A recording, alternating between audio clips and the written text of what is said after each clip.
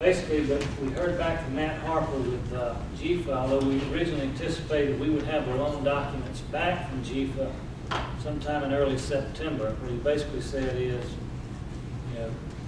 before GFA only allowed, a maximum loan term was 20 years. These are 40. The rates are a lot different. The structures are a lot different. Closing fees are being waived. So basically, they're having to, for all the recipients under the program, the state is having to rewrite their loan documents. And he anticipates that that process is going to take a little time, and that likely you won't receive the formal loan documents for approval until the second week of October. So we sort of reformatted the projected timeline. We're going to have all required documentation back to GFA by this Friday. We anticipate having the final loan documents for county approval on October 8th.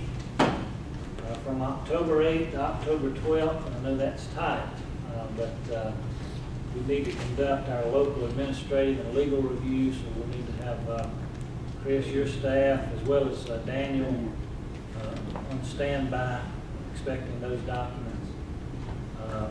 On October 16th would be your regular meeting during that month.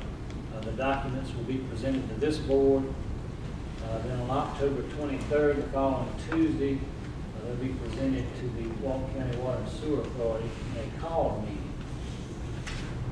Then on October 30th, presented to the Oconee County Board of Commissioners, formally approved on November 6th, and then formally approved by the Walton DOC on November 6th. Based on GFA's comments, they can have the final loans executed by November 16th, and loans will be active immediately thereafter.